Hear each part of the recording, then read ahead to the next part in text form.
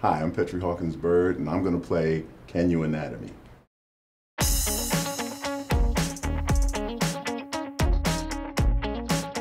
Before we begin, we have a couple questions for you.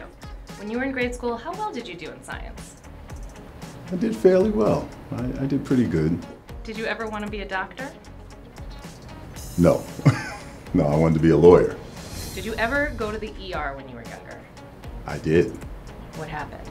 I had an asthma attack. A couple of times I went to ER for that. Are you ready to play? I am ready to play. We pulled these questions off grade school science tests. Let's see how many you get right. Okay. The innermost part of bones contains what? Cartilage. I'm so sorry. The answer is bone marrow. Oh, okay. Okay. True or false? The two chambers of the bottom of your heart are called ventricles. True. That's correct! Ding, ding, ding, ding. The bones around your chest that protect organs, such as the heart, are called what? Rib cage. That is correct. Do you also like to eat ribs? I love ribs. Oh, that sounds really good right now. Now and then.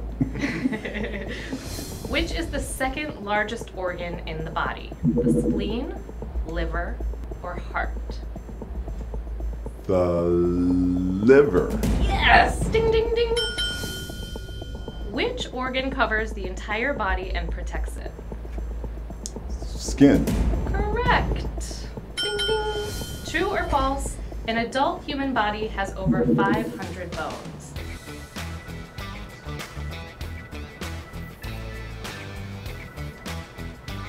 False. That's correct! Woo! I think it's 280. Woo! It's 206. 206. That's a great guess.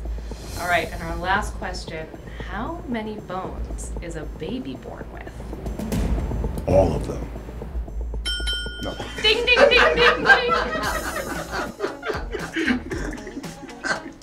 We will accept that answer. We will accept all of them. They're actually born with 300 bones. 300.